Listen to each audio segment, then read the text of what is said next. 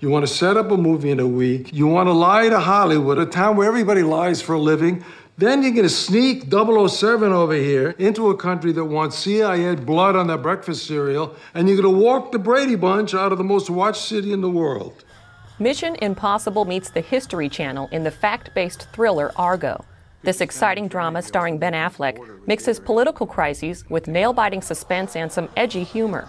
The result is a film filled with tense scenes and strong language that's best suited for older teens. Argo tells the true story of Tony Mendez, a CIA agent who takes on the challenge of rescuing 6 U.S. diplomats from Tehran during the height of the 1979 Iran hostage crisis. His plan is to pose as a Canadian film producer and pass the hiding Americans off as his crew. With Iranian officials eyeing his every move, Mendez orchestrates the daring escape with absolute precision. What's your date of birth?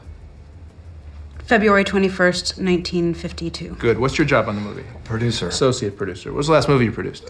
High and Dry. Who paid for that? CFTC. What's your middle name? What's your middle name? What's your middle name? Leon? Shoot him. He's an American spy. This nerve-wracking drama piles on the tension and gunplay, but there's not a lot of on-screen violence.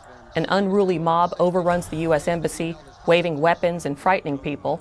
Militants threaten to shoot hostages and set up a firing squad, and a couple of deaths and dead bodies are seen. Added to the mayhem are scenes of social drinking and era-accurate smoking. This well-acted film delivers worthwhile messages about duty and sacrifice, and the story may even inspire teens to learn more about the hostage crisis. Common Sense gives Argo 4 out of 5 stars and says it's okay for teens age 16 and up. For more reviews and advice, visit us at commonsense.org. I'm Anna Duckworth.